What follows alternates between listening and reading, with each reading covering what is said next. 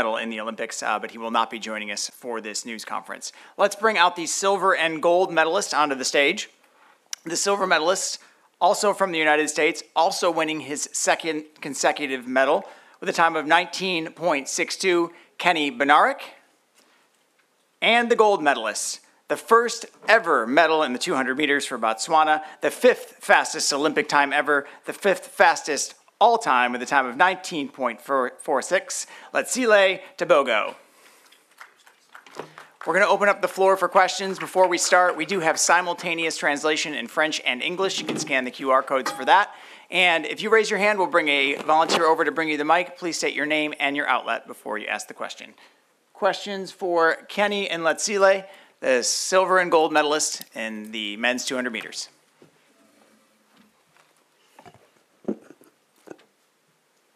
There we go. Letsile, how proud of you do you think your mother would be right now?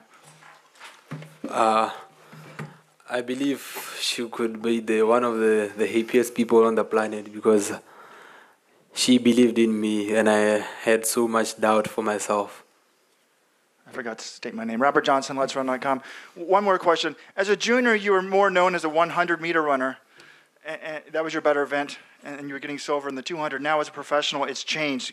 What explains that? And do you think of yourself now as being better at the 200 than the 100? I would say the 100 is too tactical. You have to perfect everything. So the 200 is more of everybody's race. So you could correct along the way as you go through to the line. So I would say both ways I'll still be there on the finals. Right here. Evelyn Water from Olympic Channel. Question for Letsile and Ken. First of all, Letsile, at what point did you feel like you've got the race? And for Ken, how well do you think Letsile executed today's race? Thank you. What was your last question again?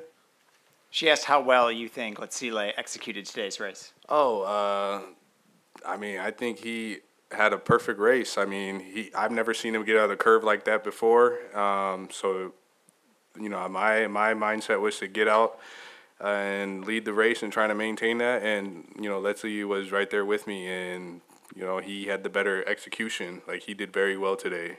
And, I mean, it's no surprise. I mean, we've seen what he's been able to do before. I always knew he was capable of this. So, you know, congrats to him.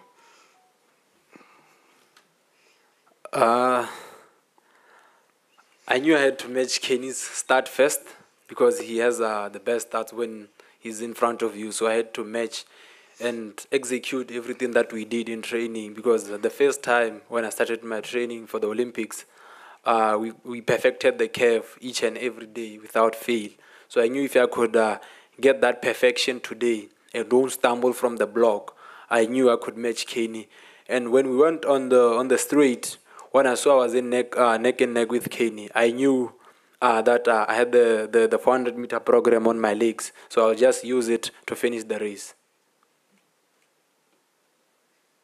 Other questions? Robert again. Two questions for Letsile. One, you talked about your coach in the mixed zone. Can you just tell us his name? And then two, you know, Usain Bolt was the face of track and field for so long, and I think won the 6 gold medals. Is that something you aspire to, world records and being the face of track and field in the future? His name is Kebonyi Mudisados Musimanyane.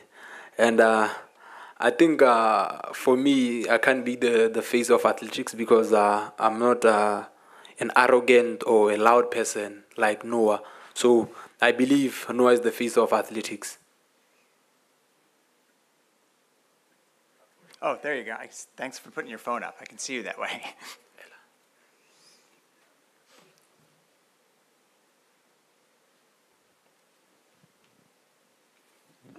I'm Brian Mann with National Public Radio, and this question is for both of you. We now know it's confirmed that Noah Lyles ran after he'd been diagnosed with COVID. Can you say what you think about how that shaped this race, and also whether you feel like you were put at any risk by his participation, health-wise? Personally, I wouldn't say we were at risk because it's not a contact sport. So even during the warm-ups in the cold room, he was just there by himself. So personally, I wondered why. I didn't want to make assumptions of what he could be going through, but after what all he said after the 100-meter final, I thought maybe it's just one of those days when he's not having a great day. So I didn't think of COVID or anything else. I mean, I don't think I was put at risk at all. I mean, I take care of my body. So when it comes to getting sick, that's rare for me. So, I mean, when I found out, it wasn't that big of a deal. I mean, he went out there, did his best while being sick, and I mean, you know, I hope he gets better. That's all I can really say. Right here in the middle.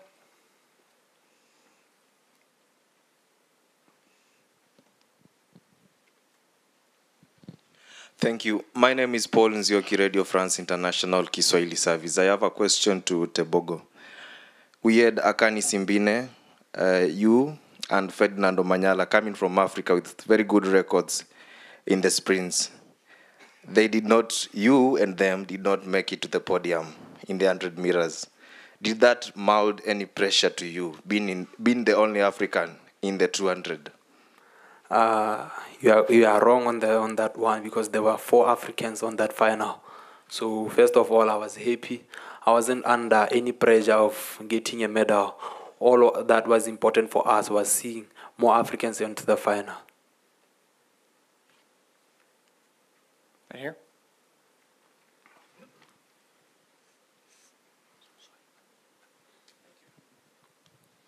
Yeah, Brian Pinelli with Team USA.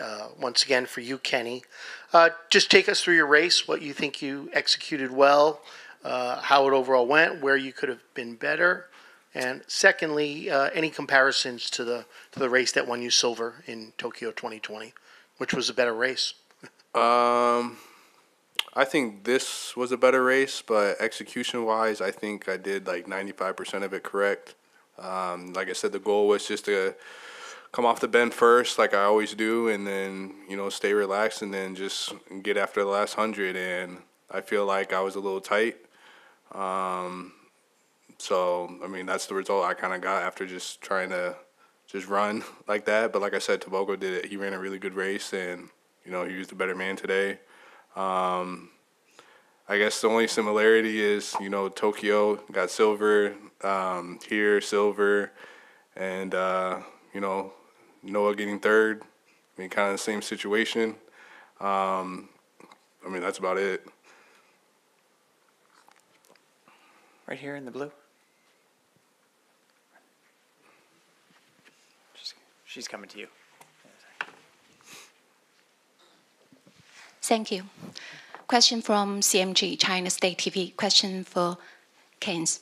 So my question is about your teammate, Naiden. Sorry, he's not here. So I'm wondering, so what do you think about the way the US anti-doping agency handles his case? Do you think it's fair play? It's fair for the other athletes to compete in Paris 2024? Thank you. I mean, I don't really know much about that whole situation. You know, from what I've seen is they've done what they needed to do, and he was cleared. So, I mean, that's not my area of expertise. I really don't have a comment on that.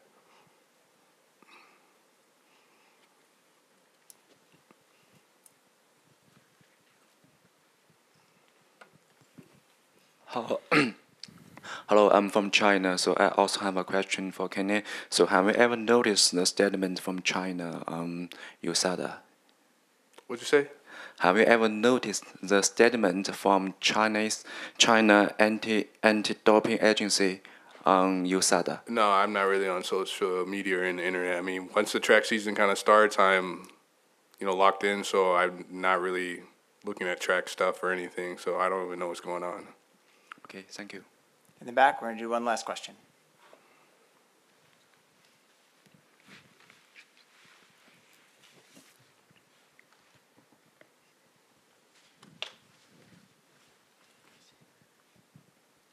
Hello, Robin Gramel, Agence France Presse. For Kenny, tomorrow there is the relay. What's your take on that? I guess you're supposed to be in the team. What's going to be the best team for Team USA tomorrow? What do you think? I mean, from what I know, that Noah's dealing with this little issue, so I mean, we're gonna try to figure out if he's gonna run or not. If he doesn't, we're gonna have to reconstruct the team to put out the best. But I mean, either way, I'm feeling pretty good. I mean, two of the guys that ran are my teammates, and if we have one or two of them on there with the chemistry that we have, I think we can still get the job done. I mean, as you guys seen before, that U.S. has had history of not having good handoffs, but this year I'm feeling very confident. We put in the work, we have the chemistry, and all we got to do is just treat it like any other race, and then we should get the job done and win. We do have one more question for Letsile.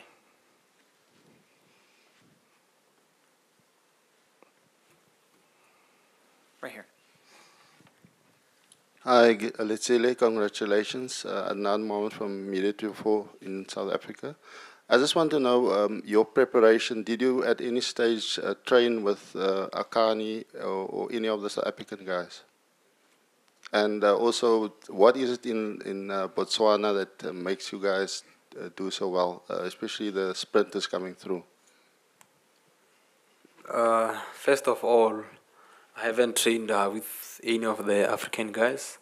It's just the small group in Mau. What makes Botswana special, it's the coaches, those who are dedicated of doing their work and being passionate about what they want to do. So they will help you go through every step of the way until you make it. Like how we didn't have any 400-meter hurdles ever, but the coaches made sure that we have at least one in the Olympics, and then hopefully for the coming years we'll see more and more of other athletes, not just 100, 200, 400 meters, and we'll also see the women's coming back, because there's been that drought, and now they're just getting better and better each and every day. Kenneth BEDNAREK, silver. Letsile TEBOGO, gold. Congratulations, gentlemen, and thank you. Thank you.